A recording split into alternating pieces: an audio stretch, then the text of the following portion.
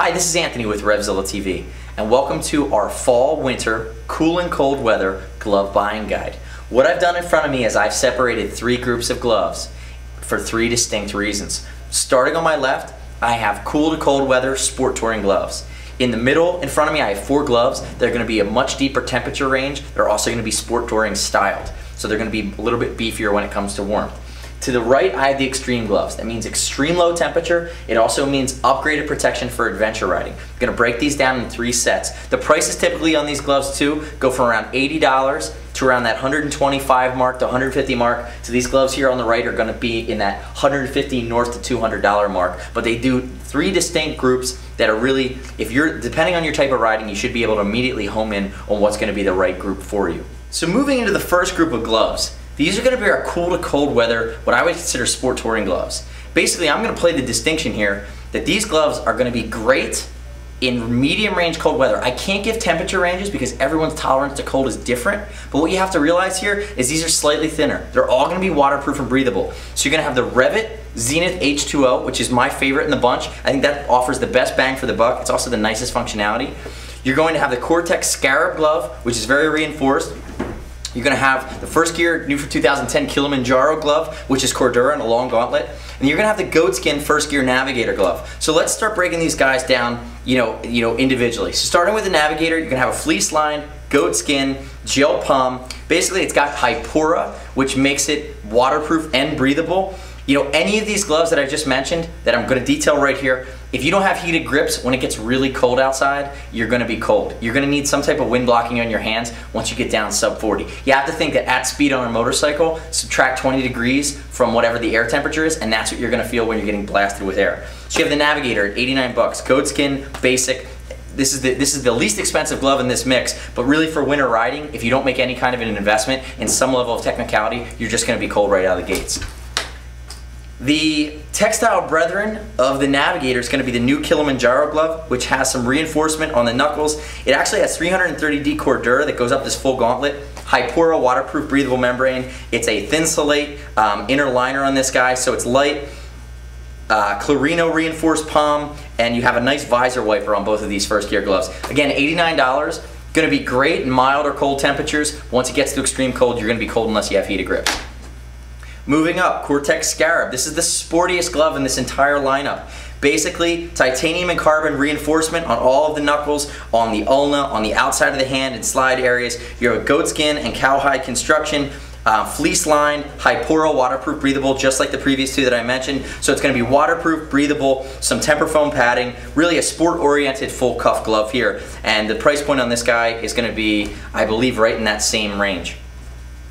Lastly, I mentioned it, RevZilla H2O. Goatskin construction, gel palm, carbon coated knuckle, super fabric on the outside of the pinky in a slide area, tiny laser welded ceramic plates that help you in a slide, foam and gel padded palm here for vibration dampening. Really, this is the most pro put together glove. It's Revit's tri-fleece liner. Revit's proprietary Hydrotex wind waterproof liner. It's going to be more waterproof and more breathable. So breathable, your hand perspires, it's going to evaporate to some degree out through all of these gloves that I'm mentioning. It'll do the best job out of the Revit. Waterproofedness, they'll all start waterproof, but if you blast these guys for hours and hours and hours on end, at some point you may hit saturation. It's the nature of the beast, even with the Gore-Tex stuff. That's why the standard always has a level it caps at. These are going to be 109. They come in a women's version. This is the RevZilla H2O. Any of these gloves in extreme cold will need heated grips to perform, but they'll do a great job at a baseline for a commuter, everyday riding, city riding, short trips in the extreme cold, but you know where they kind of stop in terms of temperature range. So next up in our cold weather glove mix are going to be gloves that are warmer, but also have some more light adventure riding features. They're basically gloves that are going to take you way deeper into the temperature range, but also give you more functionality and more range for longer distance touring. Let's start with the entry level, or the baby in the bunch here. That's the value price glove. It's going to be the Tourmaster Winter Elite at 98 bucks. Starts at 109, we take it 10% off. I'm actually a big fan of this glove because I feel like it offers a lot of protection. Notice I'm putting it on here. So you're going to have much more of a cowhide construction, padded knuckle. You have a visor wiper here. It's got a Hypora breathable waterproof liner that allows your hand to perspire while also keeping it completely dry. The nice part is that you have this big cuff, which is an outer cuff, and you also have an external gaiter, which you can cinch like a ski glove. But the other thing that I really like, it's a Thinsulate liner on this guy, so it's very warm. But it also has this great, you know, if you're in the worst of it, heavy wind, heavy rain, driving rain, snow, it has this additional liner that comes out of the back of the cuff here.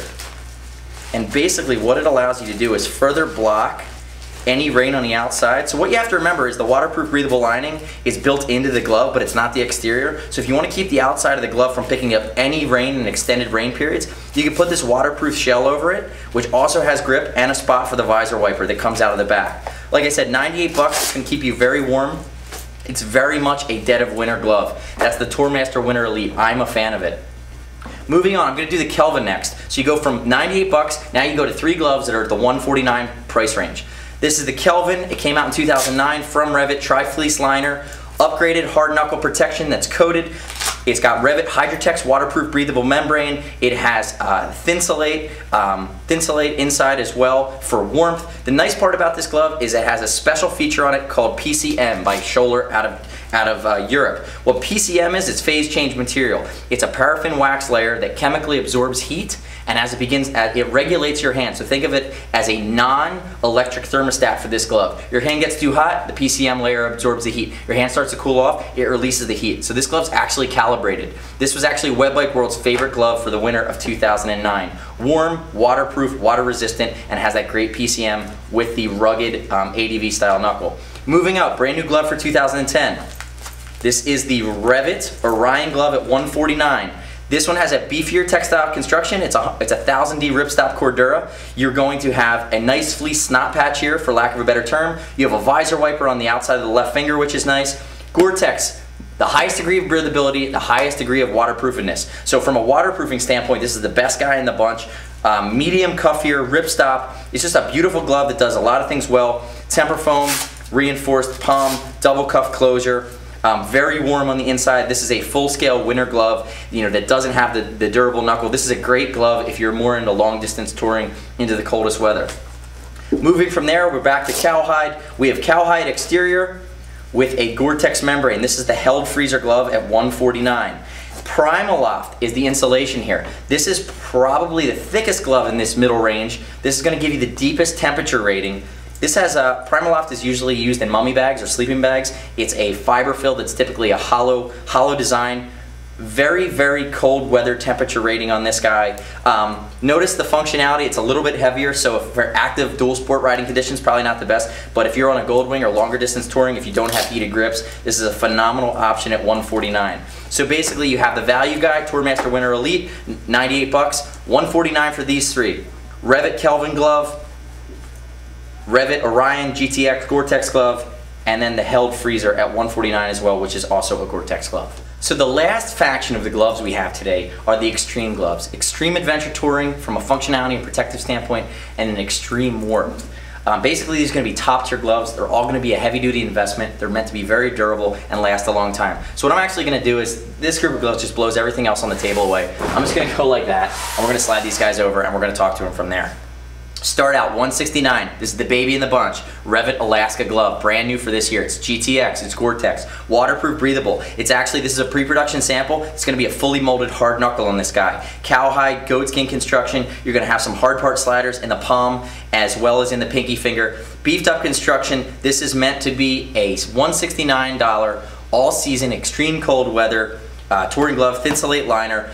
Great adventure features on that guy. Moving right along, now we have the held warm and dry for $199. This is a shorter cuff glove. It's a little bit sportier, but it's a ton of extreme functionality here. You're going to notice we have super fabric on it. We have a mixture of goatskin, cowhide. It's short glove. Again, it's Gore-Tex, so the top end waterproof breathability. Visor wiper on this guy. The held gloves are beautiful. They're out of Europe. That's all they do is gloves, and here in the States, and they just spend a ton of time on R&D. The nice part about this glove, it's meant for the GS guy. It really is. It's a little bit thinner on the palm for heated grips, and it's very much a lot of the insulative properties are along the back of the hand, windproof properties for the held warm and dry at $199. Moving up, brand new glove for this year from Revit. This is Revit's top of the line. It's called the Bastion GTX. 1000D DuPont ripstop Cordura. Super fabric across the back of the hand. hard parts in the heel. These are actually race level hard parts for optimal protection, as well as the outside of the pinky. Goat skin with reinforcement panels. You have super fabric on the thumb. I'm going to show you something that in the production value or production level glove for this guy, there's not going to be super fabric on the fingers. I have my stuff early to test, to beat on, and to shoot these videos. This ended up being a tank scratcher. We talked to Revit about it. Revit's actually going to bag the super fabric on the fingers. $189 for this guy. It could be worn inside, it could be worn outside. Thin Thinsulate liner. Just a beautiful glove. It's Gore-Tex, so it's waterproof, breathable. It's going to do everything well. This is their adventure touring bad boy glove for 2009. Double cuff will come right off. Moving up from there, we have the most expensive glove on the table. Now, most expensive typically doesn't mean the best, but in this case, this is probably the warmest glove that's not heated on the table. Primaloft insulation. This is the Dainese Jericho. It's fully Gore-Tex. It has a double gaiter on the inside, so you can wear this guy inside or outside.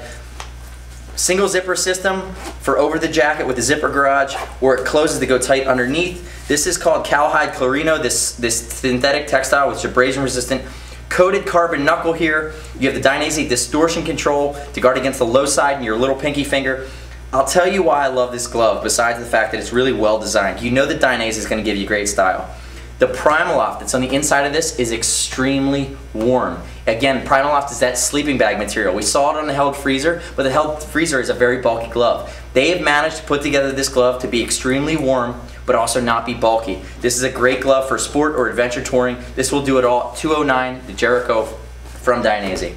The last glove I have on the table is called the T5 from Gerbings. It's actually a heated glove, and I have it here because if you're really going to go down to 10 degrees and somehow you can find conditions that don't have any ice on the road, this is the glove that you're going to need. Basically, it plugs into your jacket liner, or plugs directly into your Gerbings power source. It's Hypora, waterproof, breathable. It's a mix of cowhide, box finger construction with the micro wire that goes all the way up the fingers and along the back of the hand as well as in the palm. This is a very much the top end glove from Gerbings at $169. This is the T5. You know, depending on your temperature range, depending on how you like, if you like to have heated grips or heat within your glove versus in the grip, that could be a great option for you. It's going to be rugged as well. If you have any questions about any of the gloves that we've shot today, see us at RevZilla.com or 877-792-9455. A lot of these gloves come in women's options. You know, remember, we have cool weather sport touring, we have sport touring for deeper temperature range, and these are the bad boys that go into extreme adventure touring and extreme weather conditions. I'm Anthony. Thanks for watching today. Be sure to check out our other cold weather, fall, winter riding guides for ladies, sport touring, everyday riding, sport riding, and adventure touring. We'll see you next time on RevZilla.com. Thanks for watching.